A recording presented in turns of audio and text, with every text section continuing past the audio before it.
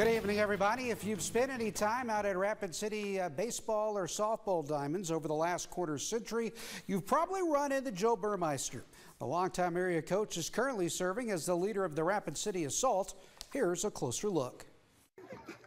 Joe Burmeister has spent 34 years coaching youth softball and baseball, the last 25 at Rapid City.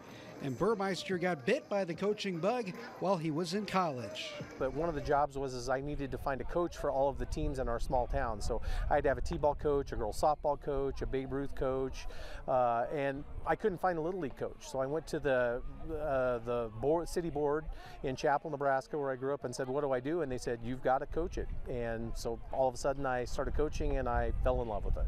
In a way, he kind of lets us coach ourselves. He steps back when he needs to so we can come together, and I think that helps us become more of a team than just running the field by ourselves.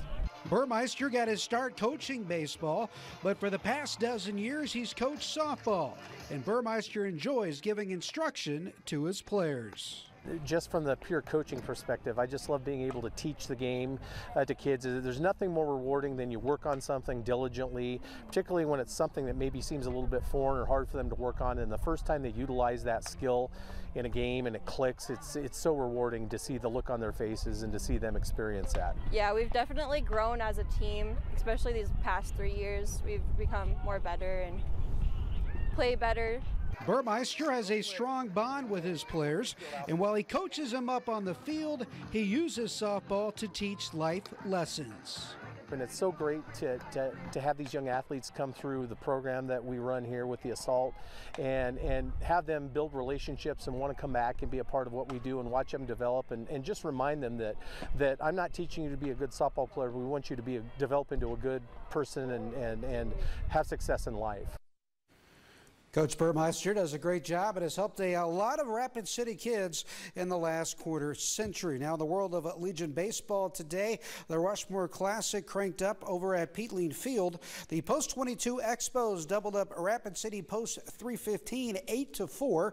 Spearfish and Belfouche are also squaring off. That game is delayed in the fourth inning, with Post 164 leading it. It's a tight one, though, 4-3. I'll have highlights from that matchup back here for you tonight at 9 and 10. I managed to get there right before the rain came. Now, the Post 22 Hard Hats are on the road for a doubleheader against Pierre this evening. Game 1 is in the 5th inning with the Hard Hats holding a 10-5 lead. Game 2 coming up following that one, and after getting out rained out last night. 6th time this year that the Sasquatch have had a home rain out. Well, they're playing a doubleheader against the Badlands Big Sticks this evening. Game 1 is in the 7th inning with the Big Sticks leading by the score of 8-1. I think the Sasquatch should file a complaint with David Stradling. 6 rainouts already this season for home games. Now, we have more Legion baseball coming up this week. Of course, the Rushmore Classic is out at Post 320's Peatline Field, and the annual Firecracker Tournament, Jack, begins on Friday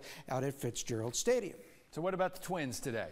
The Twins' struggles continued. The Braves finish off a 3-game sweep of the Twins this afternoon as Atlanta got the win by the score of 3-0 over Minnesota. And also in the big leagues this afternoon, it was the Battle of Washington, D.C. versus Washington State. The Nationals knocked off the Mariners by the score of 4-1. Now, we just got through the NBA draft, NHL draft ready to go now? That's right. NHL draft just started about half an hour ago, and as expected, Connor Bedard selected by the Blackhawks with the #1 overall pick. Bedard expected to be the great next player in the NHL, some saying the best draft prospect since Sidney Crosby. All right. Thank you very much, Vic. And we'll